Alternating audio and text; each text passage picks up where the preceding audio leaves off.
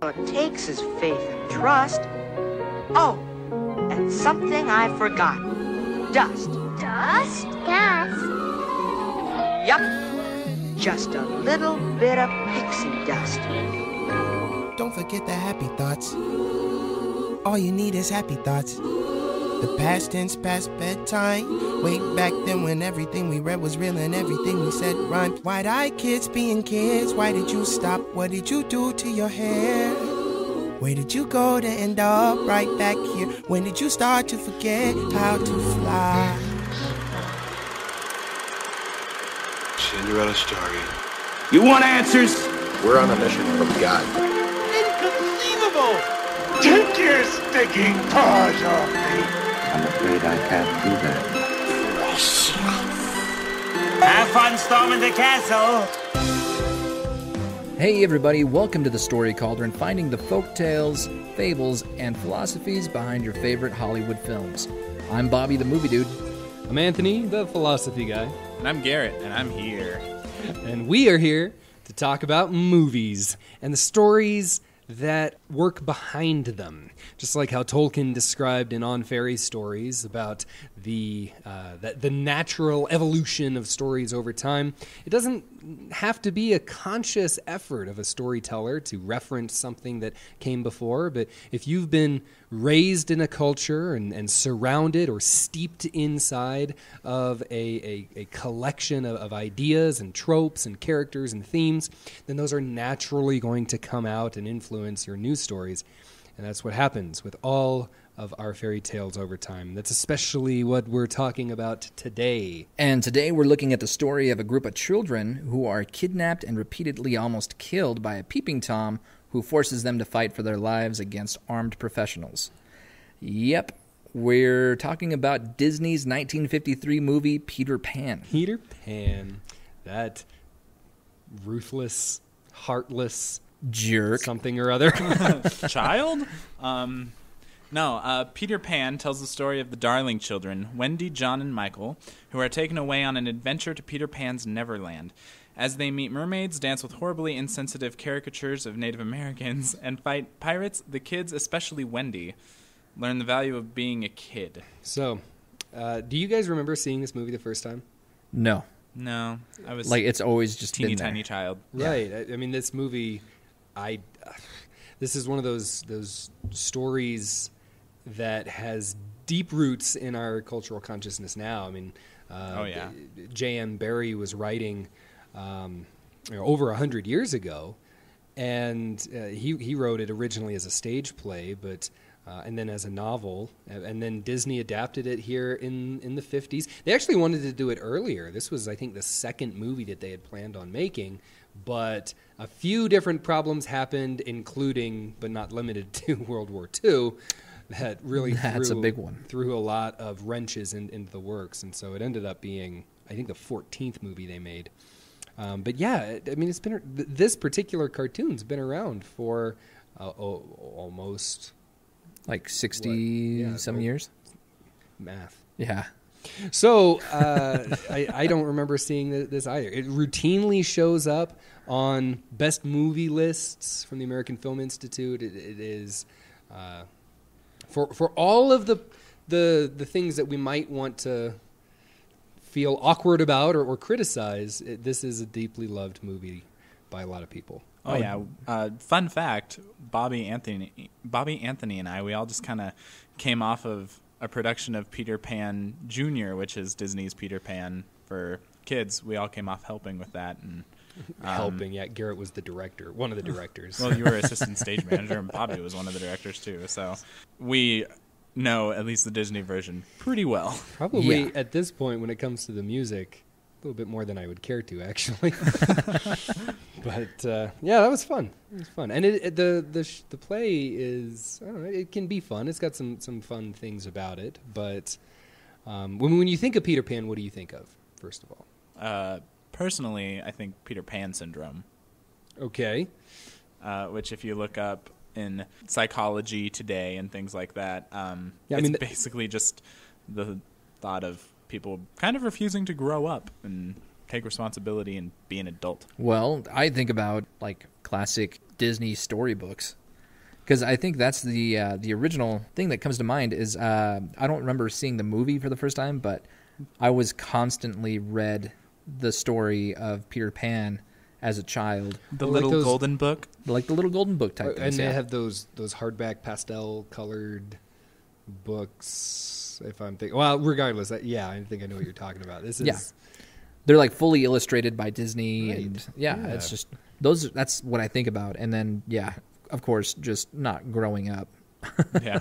I think because the movie's been around for so long, there have been quite a few adaptations. And before that, the play and the book, the novel, have been around for so long that there have been quite a few movies and other versions of this story that have been told. So I know that, I was a little kid when I was introduced to Peter Pan, but I tend to think of one of the other adaptations first, which was the movie Hook from the, what was it, early 90s?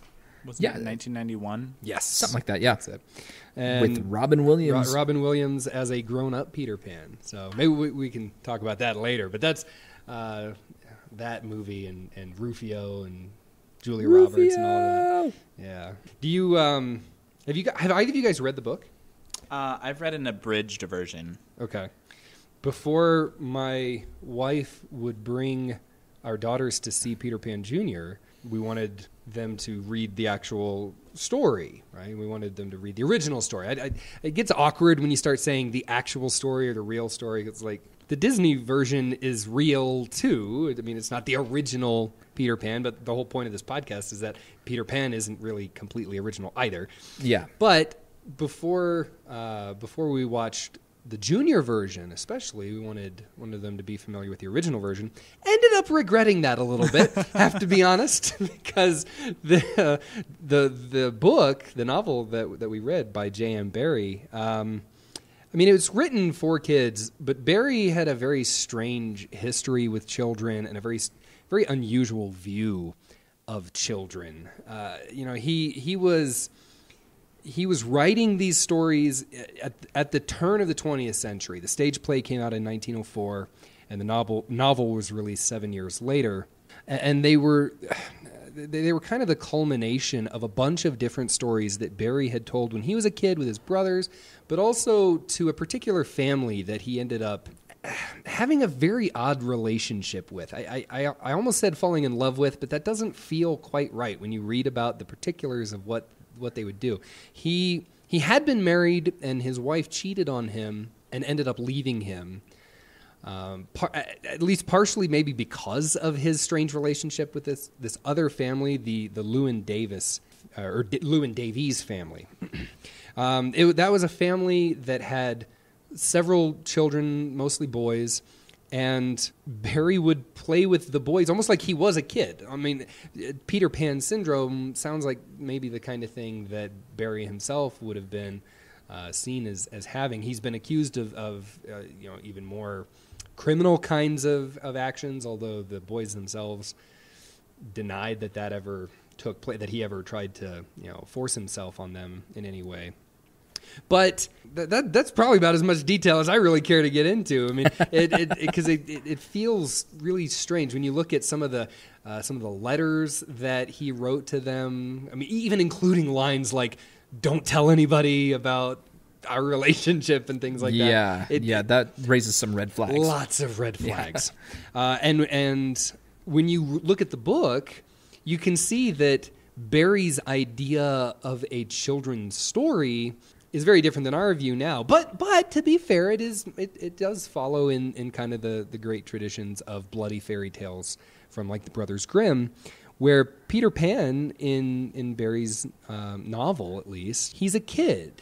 And he takes that very seriously, Barrie does. He portrays Peter either not really understanding or not really caring about some of the things that he does, even when they're particularly violent and harmful. The whole idea with Peter Pan and Neverland is that they never grow up. The boys never grow up. The boys the lost boys, they've fallen out of their baby carriages or fallen out of their beds, and then they get whisked away to Neverland, where they're never supposed to grow up. If they do grow up, Peter Pan kills them because he Well, it's a little ambiguous. The actual phrase that Barry used was, he thins them out. Which some people try to defend Barry and say that maybe he doesn't kill them, but it seems really hard to read it otherwise. Well, especially if the Lost Boys are so big that they can't get into the hideout, that he'll cut pieces off of them so they will fit. Yeah, that's another one. I got home from one of our practices, and Jenny, my wife, was saying, "Hey, so this was fun. Apparently, if the kid's too fat to squeeze into the hideout." Peter helps him out by cutting bits off of him. Isn't that nice? What a guy. But Peter doesn't, he's not doing this maliciously. He's not, because this is what kids do. I said he is heartless a few minutes ago. That's actually a word that Barry uses to describe him. Really? To describe all children, that they are heartless, because children are very selfish. They're naturally, they think of themselves, not because they're evil, it's just because they're kids. They haven't learned yet to care about other creatures in the same way that we do when we're older. And that's not to say that they're necessarily violent, or that all kids are going to start chopping bits off of their friends. Yeah. But if they don't like something, then they haven't necessarily learned that they might not get it back. Here's something else that happens. There's this belief in Neverland in the book that with every breath you take, an adult dies. Every breath you breathe in Neverland, an adult dies in the real world, or in the normal world. And so there's this part where they go Everyone's back. holding their breaths. Yeah, that got dark. Not Peter. They go back into the hideout, and he starts breathing really fast because he thinks it's a fun game, and he doesn't care that people might be dying, because he doesn't think about anything outside of himself, because he's really just a kid. And so it might be kind of an odd way to tell a story. But Barry, maybe it's because he had such a weird relationship with kids, he was so close to this family, he kind of has a weirdly accurate, weird insight into how they're working. But and to say nothing about all the rest with having these kids fight grown pirates. Yeah, that's cut their hands off and things. Yeah, that's something that you want your kids to mimic. Right. Well, the first time that you actually see Peter Pan show up, isn't it in The Little White Bird? Oh, well, yeah, that's the first story that Barry kind of told.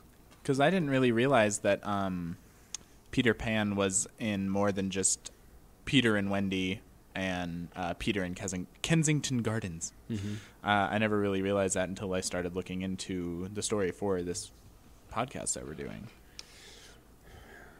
Yeah, I think he was kind of like the story that Barry would tell people. He was like his pet. Kind of like Winnie the Pooh, were the stories that A.A. Milne, I never know how to pronounce his name. But, the creator of Winnie the Pooh would tell these stories to his kid, Christopher Robin, and then they got collected into Winnie the Pooh. And similarly, too, kind of, you can tell a similar story about The Hobbit and Tolkien telling stories to his son Christopher.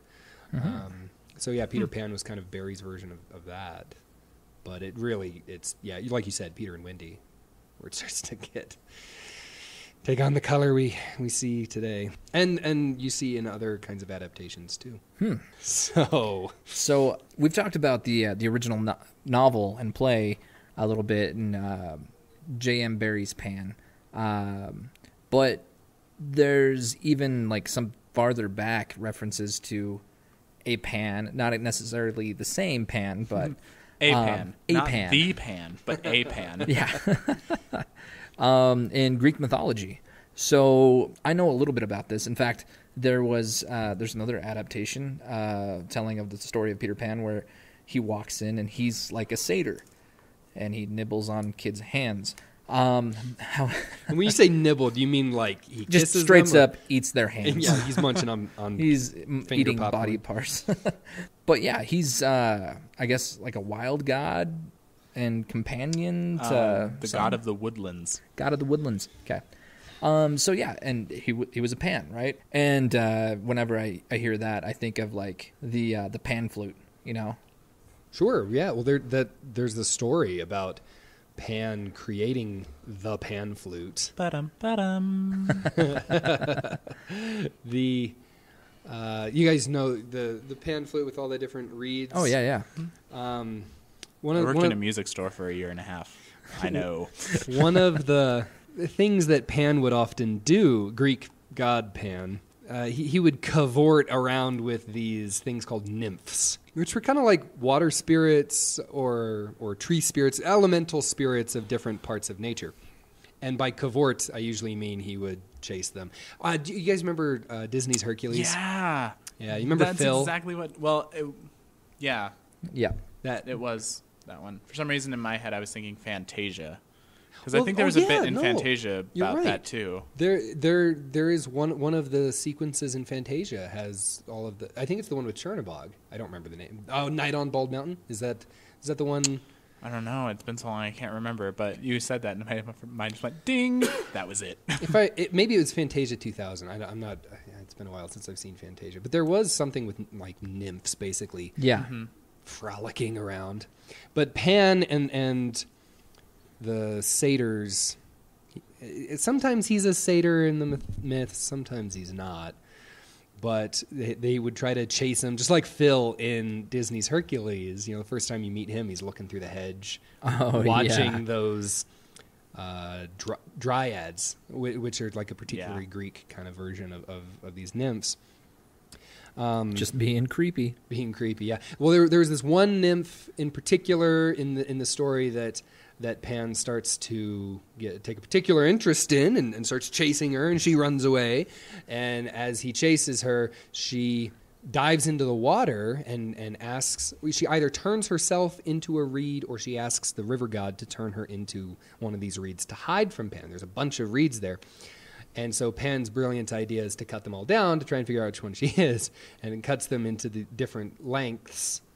And says, he kind of gets distracted by them and says, hey, I could do something cool with these instead, and makes the pan flute instead of chasing and capturing this nymph. So he ended up killing her. Well, see, this is one of the frustrating things about reading old myths is that it's kind of hard to say because as soon as the pan flute comes in, they kind of stop talking about the nymph. But some of the stories, they might have her showing up later on too. I mean, even just to say what Pan is, and we'll see this even worse here in a few minutes when we start talking about Iacchus. At least with Pan, there's some continuity with certain things, with how he appears and what he does. Well, if I am thinking right, Pan was also kind of one of those gods that was associated with rebirth and like... just like rebirth and fertility and spring. Every spring, and right. Just never getting old, I suppose, right? Or getting old and then getting young again. Yeah. That would be one thing like that. It's actually kind of funny. A lot of the depictions of Pan are not going to be safe for work because he's wild. He's a wild man covered in a lot of hair. If he looks, oftentimes he'll at least look like a satyr. Which, we've said that several times. It's half man, half goat. Yeah, it's goat legs. Goat legs, cloven hooves, and usually covered with hair all over the place, kind of like a goat man. So he wouldn't wear clothes. And you would also kind of see that description if you've ever read Lion, Witch, and the Wardrobe. Oh, yeah. Mr. Tumnus. Yeah, Mr. Tumnus. The faun. Faun. You call them fawns there. I don't think they call them. And C.S. Lewis. Yeah, Tolkien's good friend. Well, I just think it's really interesting that he is depicted as a satyr so often, because if you look into Greek drama and things of that nature, you have tragedy and comedy, and then the satyr is used to represent tragicomedy. Like you can see it at our local theater here. There's a huge medallion right above the stage, and one side has comedy, one side has tragedy, and in the middle there's just this satyr head. Which looks kind of demonic, doesn't it? It does look kind of demonic. demonic. It's got horns. But it was because it was supposed to be mischievous and entertaining. Yeah. Well, and when I say demonic, that's there's a good reason for that. We've kind of made a couple of jokes about it, but our Western depiction of the devil, of Satan, has been heavily influenced by the stories of Pan and the satyrs. Because when you read the Bible, you never really get a description of Satan or the devil or whatever you want to call him. I mean, you get some clearly metaphorical ones where he's like a big dragon or he's taking on different forms. The beast. Things like that. But especially in the medieval period, there were artists who wanted to depict Satan. They wanted to, draw their art, and they wanted it to be really clear that it was the devil and not just some guy. And so they were looking for a way to visually represent chaos and sinfulness and wildness and drunkenness, and they go to Pan, who's kind of associated with all of those things. So when you think of Satan, like think of South Park and the gigantic red devil with cloven hooves and horns. That he looks a lot more like Pan than he does look like any character in the Bible. But you recognize that, and you immediately can know, oh, okay, yeah, that's Satan. Going back a couple episodes to "Oh Brother, Where Art Thou?"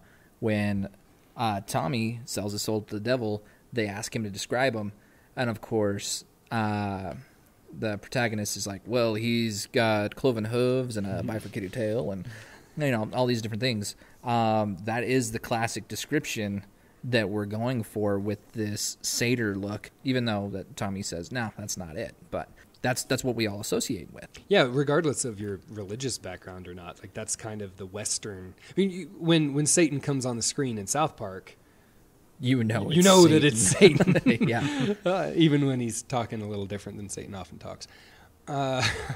So in Peter Pan, you can see some pretty easy parallels with this too. How Pan is this wild boy, right? He doesn't have cloven hooves, but he's got this mangy hair that's kind of mussed and filled with dirt and things because he's living out in the forest all the time. Yeah. And but one of the descriptions that Barry has of him in the book is that he talks about how he has the devil in him, how he's mischievous and he's playing tricks on Hook and things like that.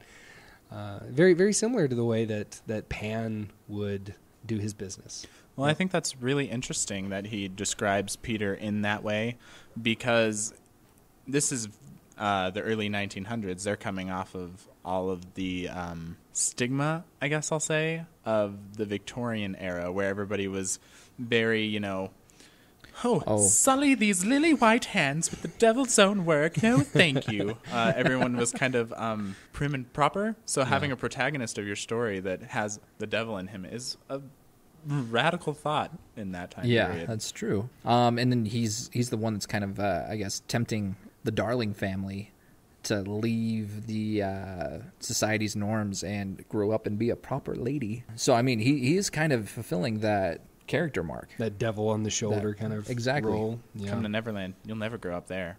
I won't allow you to grow up there. And when they get there, they're doing the sorts of things that you often see Pan and the satyrs do in Greek myths. I mean, they would have these wild drunken parties in the forest. They would run into town and carry women away forcefully to join their parties. 7 brides for 7 brothers.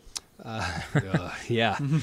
And so when Peter takes them to Neverland and they're dancing around with like Tiger Lily and the people there, it's going to be kind of similar. And, they're having parties out in this wild place that isn't their safe nursery bed. But one of the other Greek gods that gets associated with Pan frequently, Pan's kind of the god of the wild, but the god of wine is a guy named Dionysus. Yeah. You like Dionysus? Yeah. He's got a track record. Yeah, he's a complicated guy too. There's a few different stories. It looks like there might actually be more than one Dionysus even in Greek mythology, because there's different tales about who his parents are and exactly what he does. But the Dionysus that we often think of as the god of wine is the son of Zeus and a human woman who would have wild parties out in the forest.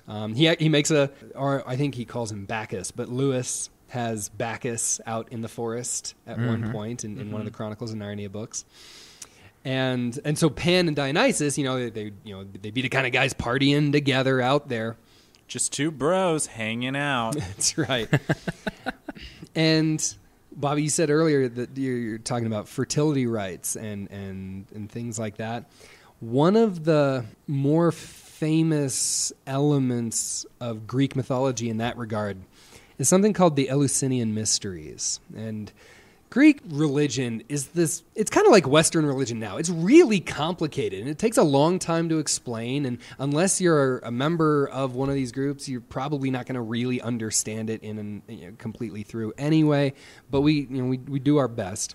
The Eleusinian Mysteries were this cult, don't think like Jim Jones or like, not cult like that sense. No Kool-Aid cult. Right, not a Kool-Aid cult. Just cult in the sense that it was a religion that had a lot of rites and practices and things that you would have to go through to initiate yourself into deeper and deeper levels of the mysteries. The Eleusinian Mysteries circled around stories of the goddesses Demeter and Persephone, who were the goddesses of the seasons, and Persephone was kind of the queen of the underworlds. You guys know the story of Demeter? You remember that one? Oh, yeah. Where she has to go back to Hades for 3 months out of every year, and that's when we have winter, and yeah. Yeah, so the Eleusinian Mysteries, you're kind of reenacting that, where Demeter is really sad because her daughter's in the underworld for 3 months. Because do you want to tell that story? I guess I could tell the story because it's a funny story. So Hades, god of the underworld, goes to Zeus because he sees Persephone picking flowers, and he's like, "Hey, she's hot. I really like her. Can I marry her? I know that she's your daughter, but I wanted to get..." Which means she's my niece. Yeah, which means that it's Hades' niece, yeah. And it's like, I want to marry that. And it sounds bad, but only because it is. Because it is. And so he goes to her and basically steals her away, and Demeter comes back and sees, "Whoa, where is my daughter? She was stolen away by Hades to go to the underworld." And there was a little bit of a catch, that she was able to leave the underworld, but she would never be able to leave fully if she had ever had any food down there. And so she does not eat for a long time, and everybody's freaking out because it's winter. Zeus is like, well, maybe I screwed up because winter kind of sucks. And so goes to Demeter and says, "Hey, we'll bring your daughter back. But not before Persephone eats like a handful of pomegranate seeds." Of course, she goes back up to her mom, Demeter, and was like, "Hey, thank you for getting me out." Demeter is like, "No problem. Oh, crap. You just had food down there, didn't you?" And so that's why we have to have 3 months of winter, because for every year, Persephone has to make it down to Hades and be basically the queen of the underworld for 3 months. So that's a very quick nutshell version of that story in Greek mythology. Demeter's basically the ultimate helicopter parent, right? Because she can't go without seeing her daughter, and because she's like the goddess of crops or something like that. Goddess agriculture. Okay, so yeah, when she's sad, all the agriculture dies. Yeah, and we have winter. So in the Eleusinian Mysteries, you're going through different rites and different rituals and things to put yourself in the place of one of these different characters, and doing all sorts of different things. Somewhere around the first reference we have to a new character that pops up in the story, somewhere around the 5th century BC, but it really seems to have come in by the 1st century BC. There's a character named Iacchus. And Iacchus kind of looks like Dionysus, but it's not really clear. In a lot of depictions of Demeter and Persephone, Iacchus is going to be sitting on their laps because he's a kid. He's a little boy.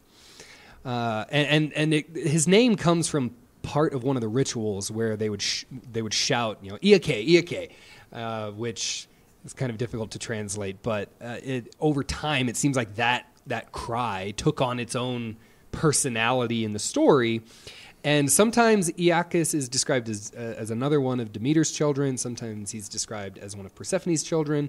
In some stories, he's one of their husbands. I mean, there's a lot of different people telling these stories using the same names, but the stories are always different. Yeah, there's always variations, and it seems like that's one of the reasons we have this podcast. Exactly.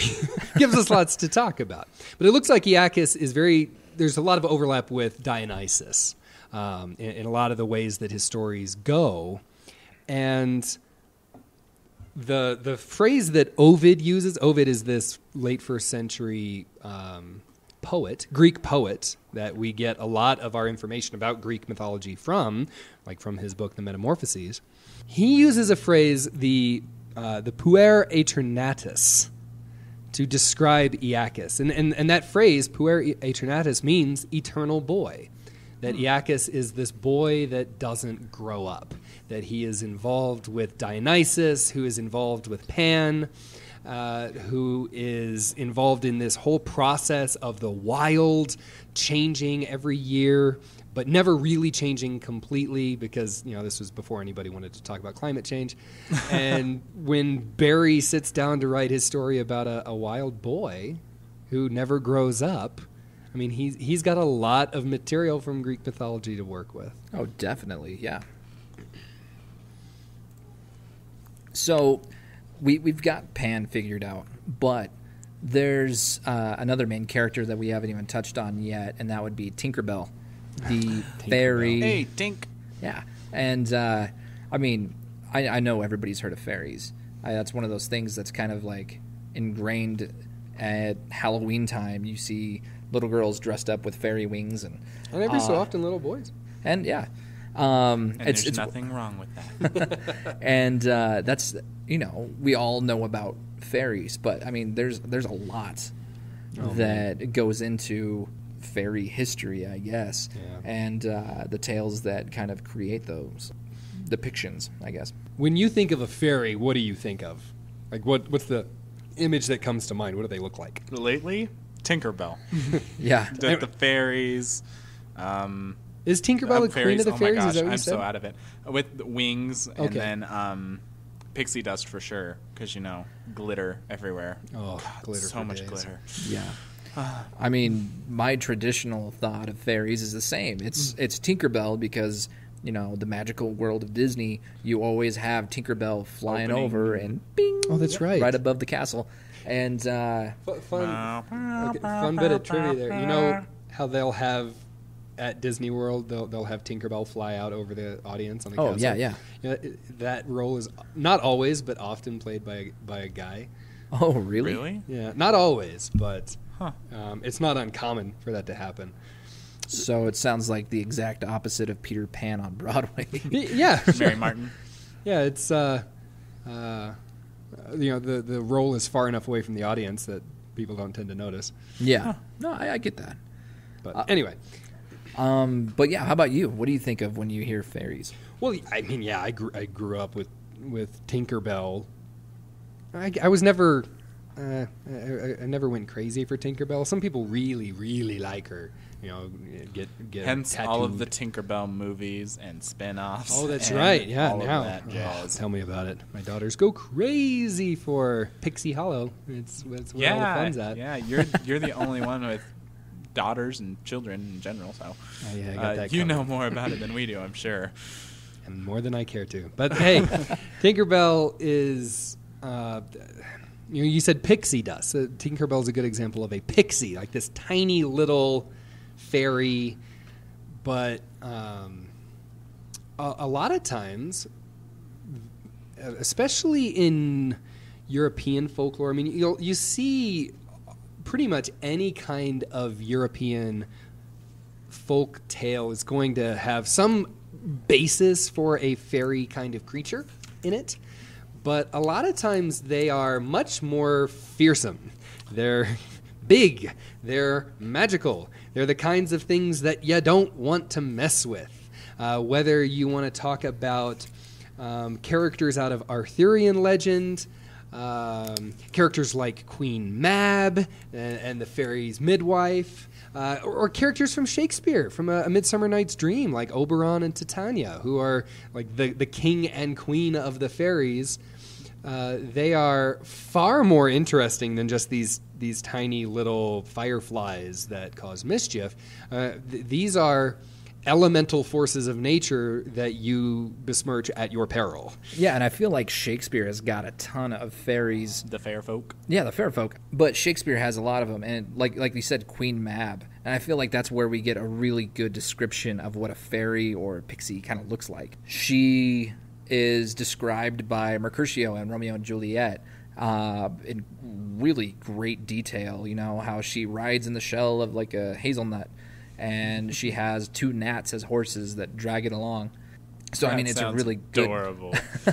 It's a great depiction of, like, the size, and just kind of gives you an idea of what the traditional fairy looks like. And I think that's where we get the image of Tinkerbell. Yeah, I mean, they're supposed to be beautiful. When Bottom falls asleep in A Midsummer Night's Dream, and he wakes up, and he's surrounded by all of these amazing creatures, he thinks it's almost like he's died and gone to heaven, and he thinks he's surrounded by angels. But this is, I mean, granted, his head's been turned into a donkey's head. So they're very powerful creatures. You know, they're magical in the most fearsome kind of way. I mean, magic. We might think of magic as like this thing that kids learn about at a wonderful school that you get to by a train. But especially in Shakespeare's day, you know, magic is this. It's like electricity or nuclear power. I mean, it's this really powerful it's raw energy that you don't want to mess with.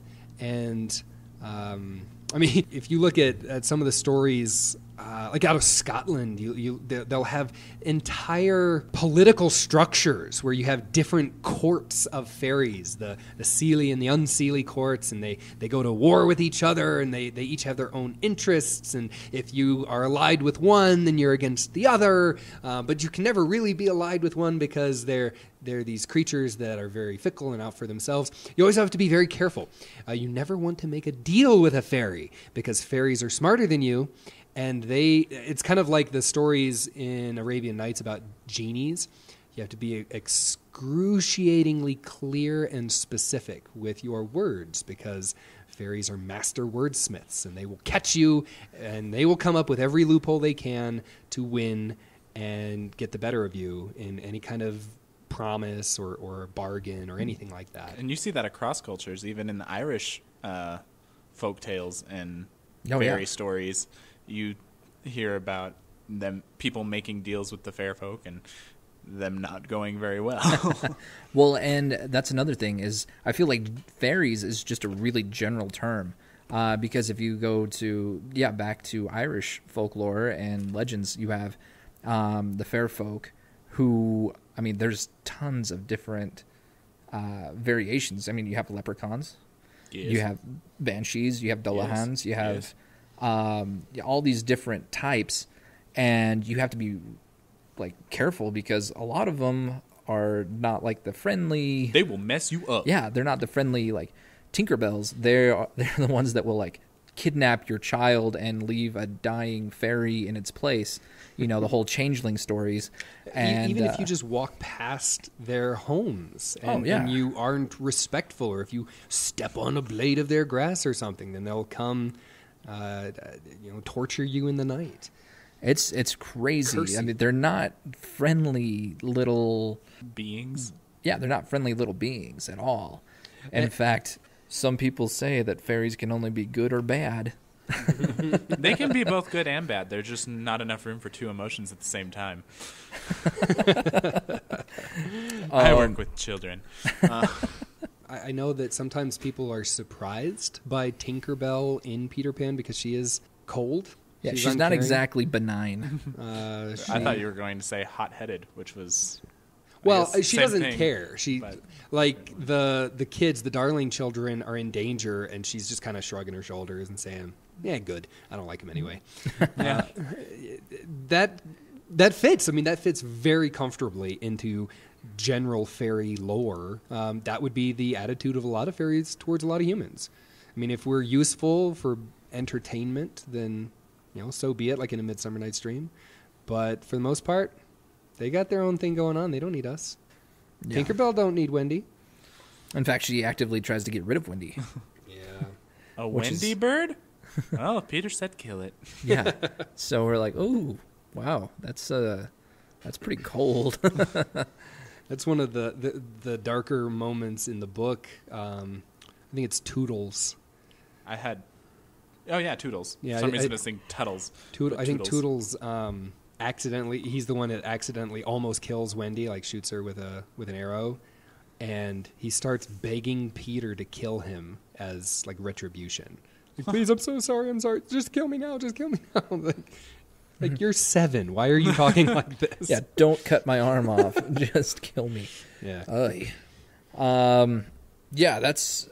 And it's possible, I mean, when you look at that kind of brutality, as Christianity spread throughout Europe, and you could see this happening in other parts of the world too, it's been suggested that maybe some of these stories about fairies might be a way that local people kept some of their cultural traditions alive in the wake of Christianity coming in. Okay, so you've been worshiping this local spirit, or you've had these practices for a long time. Well, now you worship this god, but we still recognize that there's this spirit out there. It's just now we're going to call it a fairy, or we're going to call it a Dullahan, or we're going to call it, in other parts of the world, they might talk about demons or other kinds of creatures, but it's a way of these ideas kind of being preserved in the traditions. A lot of them turned into their own Christian myths, like St. Patrick driving the snakes out of Ireland. Yeah, and there were never snakes in Ireland. There were never snakes in Ireland. But, I mean, a lot of it is just to keep the tradition, the stories, the identity alive. And it's something that has certainly influenced pop culture more broadly now. I mean, when you have fairies with wings, then it makes sense that they'll be flying. But a lot of the fairies don't necessarily fly. Like, Titania and Oberon aren't flying around the stage in A Midsummer Night's Dream. I've never heard of a leprechaun really, like, bursting into flight. Oh, I thought you were going to say bursting into song. Well, that might happen. Not a Disney movie, so... Darby O'Gill and the Little People. Oh, gosh. But today, when you think of fairies... And maybe it's Peter Pan more generally. One of the things that people love about Peter Pan is his ability to fly, right? He has the pixie dust, and he has faith and trust. Well, he's the only one that doesn't need the pixie dust to fly. Because he's just that cool. Yeah. He never has bad thoughts, maybe. He's always happy. Like a kid. They're always happy because they're oblivious to the horrible things in the world around them. That they might be doing themselves. That they might actually be responsible for. Yeah, exactly. But that image of a boy flying around, Steven Spielberg, he was the one that directed Hook. And Hook, if you haven't seen Hook, it came out in 1991, right? It's basically an attempt at a sequel to Peter and Wendy, where Robin Williams plays Peter Pan, all grown up. He has left Neverland, and he got stuck in the normal world, and he grew up into an adult, and he forgot about his time as Peter Pan. He got married to Wendy's granddaughter, great-granddaughter? It's something like that. What happened was he kept going back to visit Wendy, and Wendy kept getting older and having kids, and so on and so forth, to where he finally said, hey, I think I'm going to stay this time, and becomes part of the family. Yeah. You know who it is in the movie that... oh, wait, no. I can't remember if she plays his wife or if she plays Wendy. But Gwyneth Paltrow is the one in the movie who... She's like the beautiful young Wendy. But anyway, the whole point of the movie is that Captain Hook comes and kidnaps Peter Pan's children and carries them off into Neverland. And so Peter Pan has to go... And his name's Peter... Sullivan? I don't remember what it is. Something Peter like that. something. But Peter has to go back to Neverland and remember who he really is. And Tinkerbell is there, played by Julia Roberts, and convinces him that it's all true. And he even has to go back and convince the Lost Boys that it's really That's him. Right, yeah. And he has to learn how to fly again. Steven Spielberg was the guy who made that movie. He was the director. He argues that any kind of character who flies around is dependent on Peter Pan in some way. Like Spielberg specifically mentions Superman, that when he when Spielberg was a kid and saw Superman, he immediately associated that with Peter Pan. Really? And I think he's onto something. I mean, that's a very Story Cauldron-esque kind of idea, right? That you've got these people who shouldn't be able to fly. Like, there's no explanation for it. They don't have wings. They don't have rocket packs or any kind of technology. They're just floating around. It is a looming question as to how Superman gets to fly faster. It's not like he's beating his wings any harder or anything, but he does. And, you just kind of go with it because he's Superman. You just kind of go with it because he's Peter Pan. Mm-hmm. So I have a question. You recently or your family recently read an unabridged version of J.M. Barrie's Peter Pan. Did it end with Captain Hook getting eaten by a crocodile after Peter literally kicks him off of the ship? Oh yeah, it's pretty bloody. And then does your version also have when Wendy grew up an afterthought? Yes, yeah, it does. Yeah, that was an added chapter that Barrie put in later on to kind of... It's actually really similar to the starting idea for Hook. Gotcha. Where Peter goes back routinely to see Wendy and then meets Jane. Which is what Finding Neverland was based off of in 2003, which was Disney's attempt at a Peter Pan sequel. Oh, right, yeah, because Hook... Well, was Hook not... I don't remember if Hook was Disney. Was that Finding Neverland, or was that... Okay. That was the one with Finding Johnny Neverland. Depp, right? Finding Neverland? It was animated. Oh, yeah, the Peter Pan 2, that was where he during World War II when he takes Jane to Neverland. Was that the direct-to-video sequel that I never saw? Probably. I don't know. Okay, we gotta get this straight here because there was a live action movie. There's so many adaptations of it that it's starting to get difficult. Return to Neverland. Oh, Return to Neverland. Okay, Finding Neverland. That's the live action one. About J.M. Barrie, where creepy character Master Johnny Depp plays Barrie. That's right, and it kind of goes in through his biography, but. Yeah. See, sorry. That's Return to Neverland. I've never saw Return to Neverland. I have it written down Return to Neverland, but my pen was covering it up. So it goes through Jane's story. Interesting. Okay. Mm-hmm. Yeah. Okay, that's fun. Yeah, and I mean, there's plenty other adaptations of Peter Pan as well.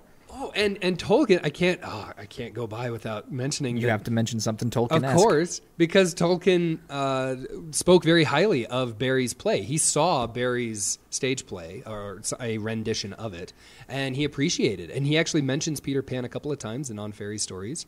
And it's been suggested, and I think it's a really fair suggestion to make, that Tolkien's idea of the undying elves depends on some of the same root material. Not necessarily Peter Pan, because the elves are definitely not children, but the wider fairy lore that we were talking about, much more like Shakespeare's idea of fairies, like Queen Mab. Yeah. That's where you're going to be getting the ideas of Elrond and Galadriel.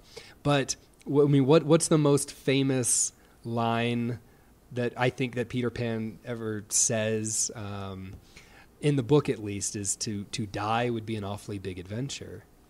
That's a gigantic part of the elvish storyline throughout Middle-earth, is that they're wanting to return back to the lands across the sea, to basically die and leave Middle-earth forever. Yeah, which is, that's like the final frontier. So, right, exactly. Yeah. Yeah, back to Shakespeare. Very nice. And Star Trek.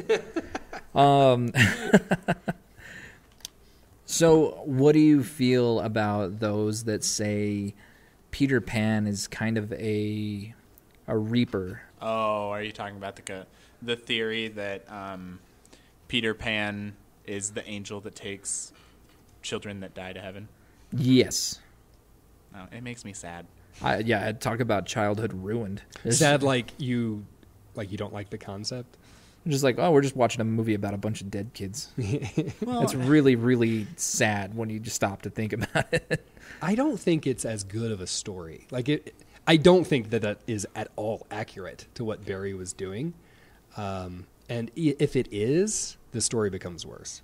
I don't think it's as good of a story. No, I think it's also just when you're a kid, or even now, you still are like, well, what if there really is a place called Neverland that's past the second start of the rite and straight on till morning? And that's a great line, I have to say. That's a wonderful bit of geography. I'm serious.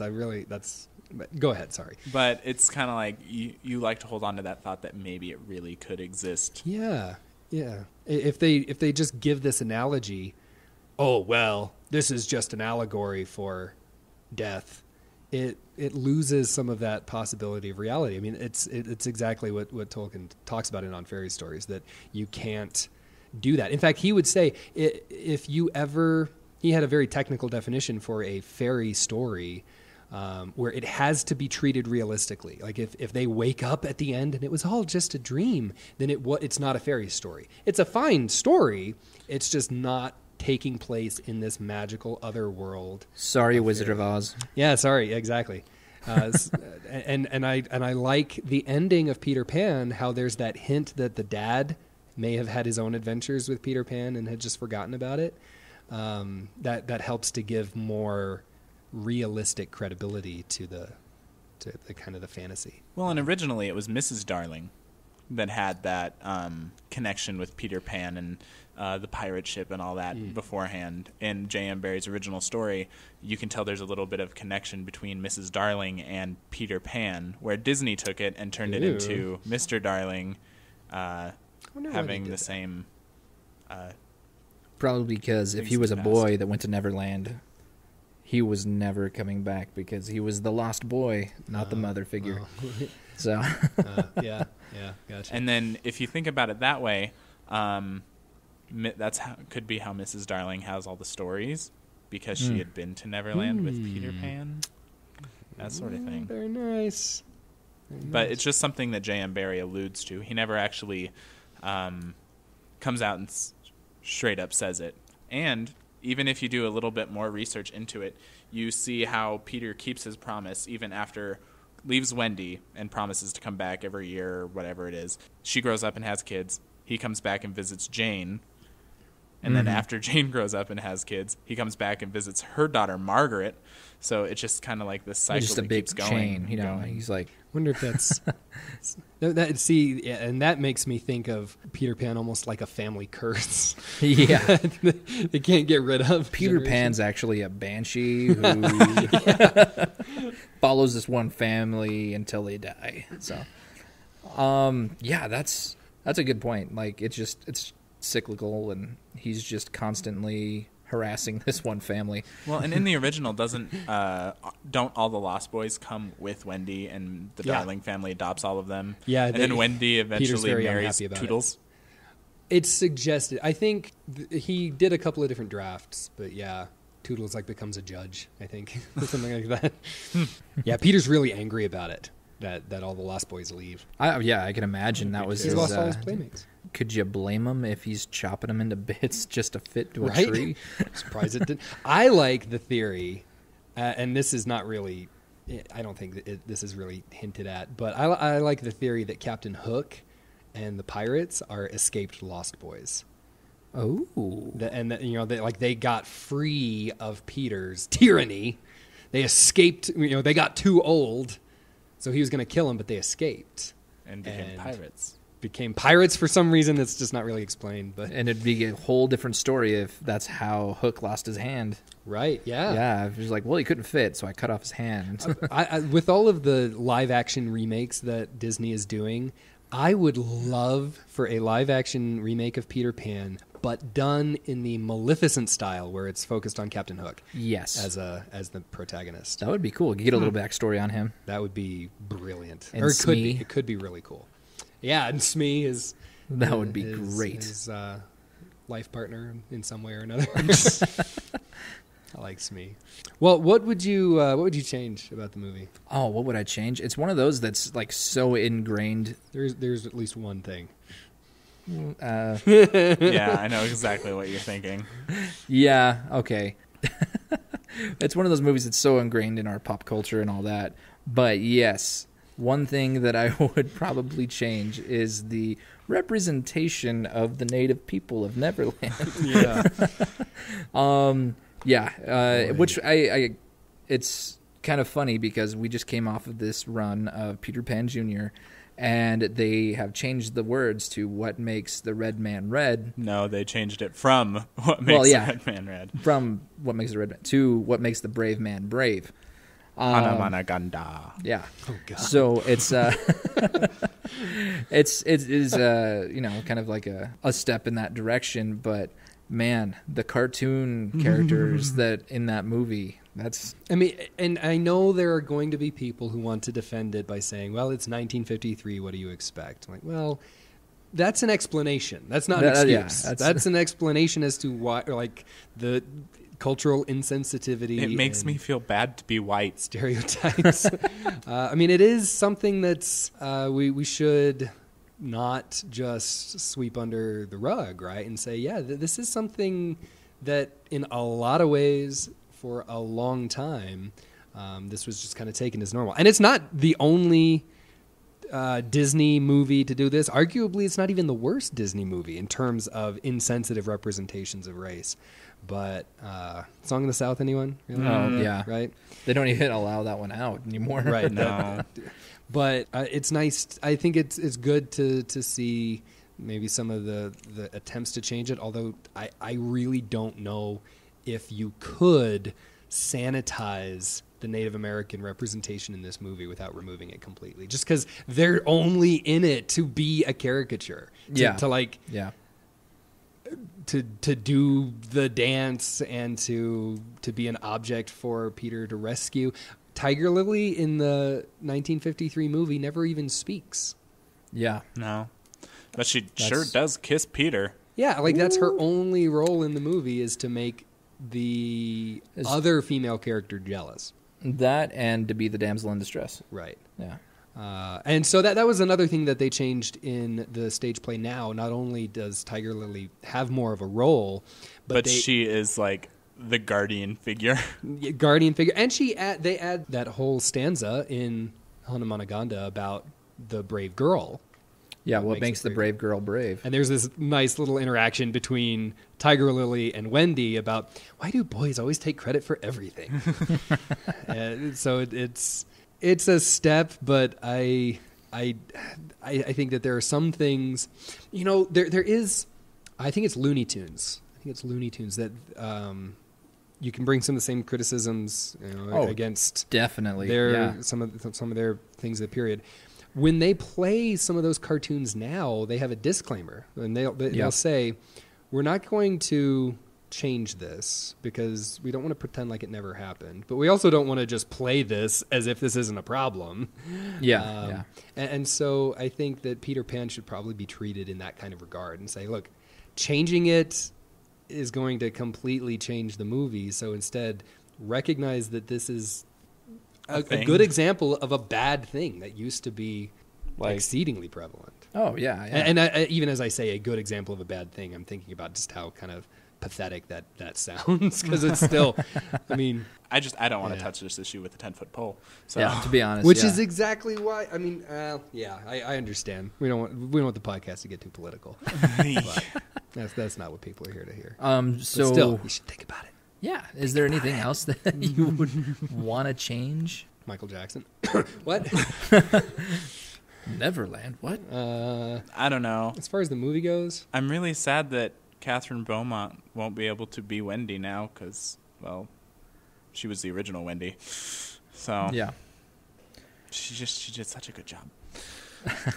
I think I would have liked the mermaids to be more involved too. Yeah, because the mermaids are that kind of element of the story that you kind of forget about too. At least I do. And they're going back to the stories about Pan and the water nymphs and things like that. I think we can see some correlation there.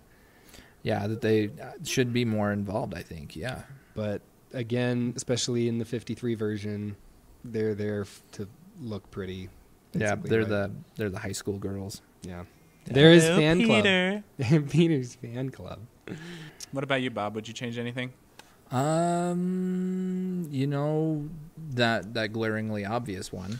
I can't say that I would really change anything because it's so steeped in our pop culture, and it's like I said, one of the first things that I watched, I'm sure, and it was just constantly around. That it's kind of a rock that is just there. You can't really change it because it's part of the foundation. So that's where I'm coming from. But we're coming up on the end. So who would you recommend this movie to? All the people. All the people? Yeah, I think kids especially. I mean, it's a really short movie. It is rather short. So it doesn't take long to get through. I don't know. I watched it a couple weeks ago, and I was like, still, it's so good. Yeah. Hook is, even though Steven Spielberg really hates that movie, apparently, I think Hook is a really fun movie to watch. Oh, definitely. It might be more of a guilty pleasure just because I was a kid when I first saw it, so and I should probably try and watch it more objectively. Maybe it is a bad movie. It's just a really fun movie to watch. It is fun. It's very entertaining. The whole scene at the dinner table where they're imagining their dinner into existence is... Yeah. Man, I wish I could do that. With the imaginary food fight. The imaginary food fight, yeah. Yeah, it's awesome. But I think that it's a fun family movie. The book...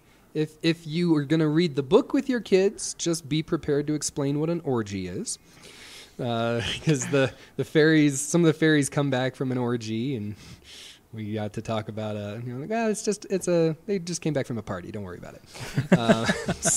But just know that there are little things like that in there. But at the same time, the book is not.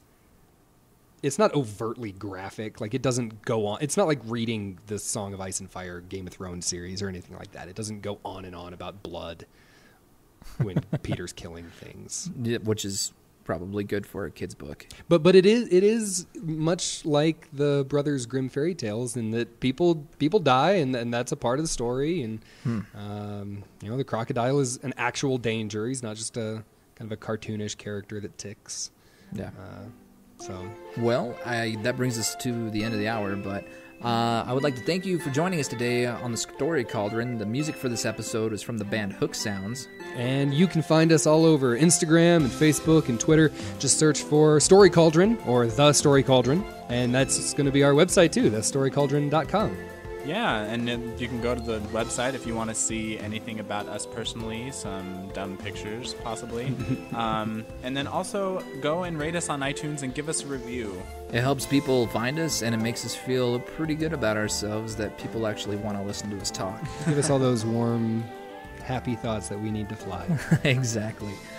But until next time, I hope you enjoyed this, and bye. Bye.